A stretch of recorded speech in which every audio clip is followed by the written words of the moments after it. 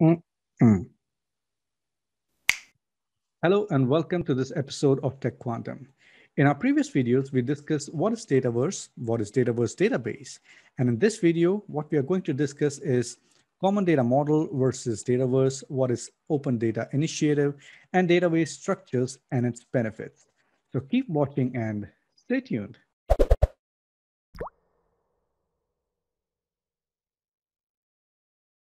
Common data model is a logical design that includes a set of open source and standardized extensible data entities and relationships that Microsoft and its partners have published in an industry-wide initiative called as Open Data Initiative. Now, this collection of predefined entities, attributes, semantic metadata, and relationships form the basis of common data model. Now, if we want to see what common data model consists of, then there is a nice PDF document that you can download from Microsoft Docs, which contains more details about the standardized entities that are available.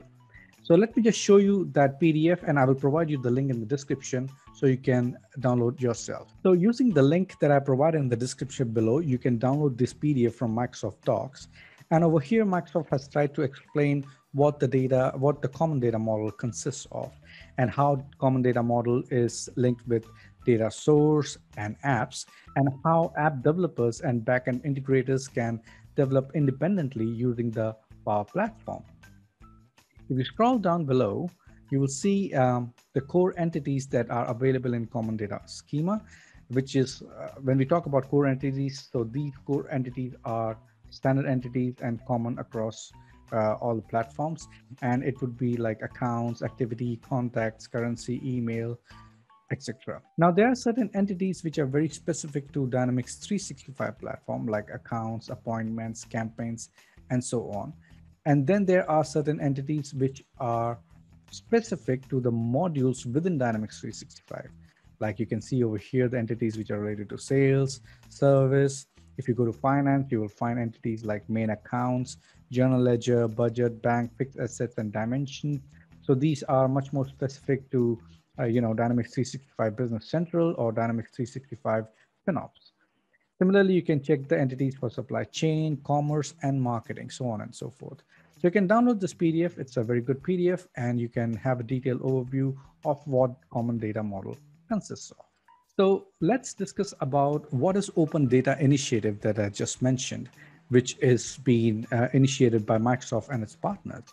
So the common data model, as you saw, is an output of the initiative called Open Data Initiative. It provides a single comprehensive view of your data, and it brings together and also enriches the data from all of your line of business as well as across all your systems. And it delivers a real-time intelligence back to your applications and services. And for this, Microsoft has partnered with SAP and Adobe for the Open Data Initiative. Now that brings us to the third part about Dataverse structures and its benefits. Now, as I showed you earlier, the structure of Dataverse database is based upon the definitions and schema of common data model. And the key benefit of this is that it makes the integration very seamless and easy with any solution that uses common data model as its basis. Because as you can imagine, the standard entities of the solutions are the same. Not only that,